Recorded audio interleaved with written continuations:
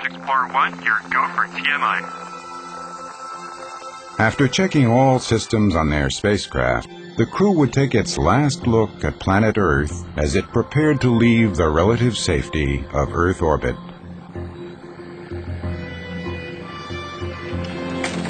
Roger, go for trans-Mars injection.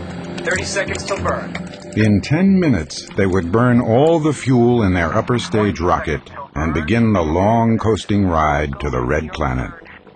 This would be the last time Mission Control could directly oversee a critical maneuver.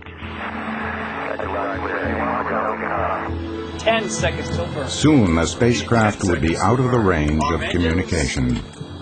Engines armed.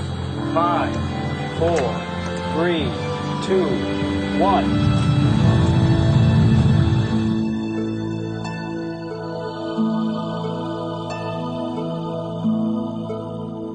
The end of the burn would signal the first momentous step for a 6-month journey to Mars.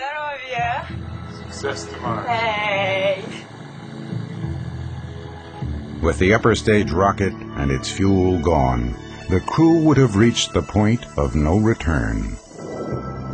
The same upper stage rocket that took Apollo to the Moon could be used for the journey from Earth's orbit to Mars. Returning from Mars is where Zubrin's machine comes in. He would split every Mars mission into 2 launches in a plan called Mars Direct.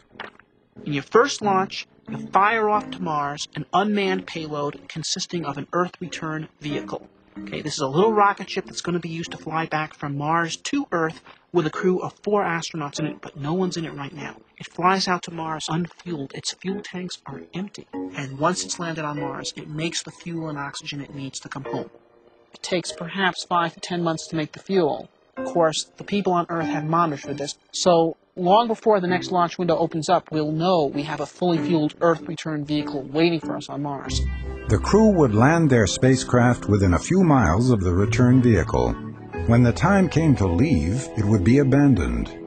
Because Mars Direct is economical, NASA mission planners like John Connolly embraced the idea with only a few changes. The major change was to put a large return spacecraft in Mars orbit, so that when the crew blasted off from Mars, they could transfer to something with a little more legroom. But the basic idea of living off the land had taken hold.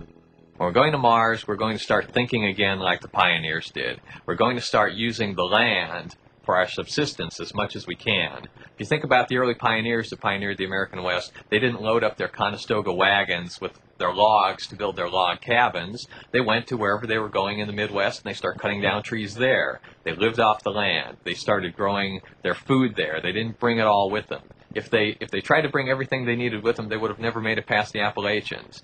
We're going to Mars and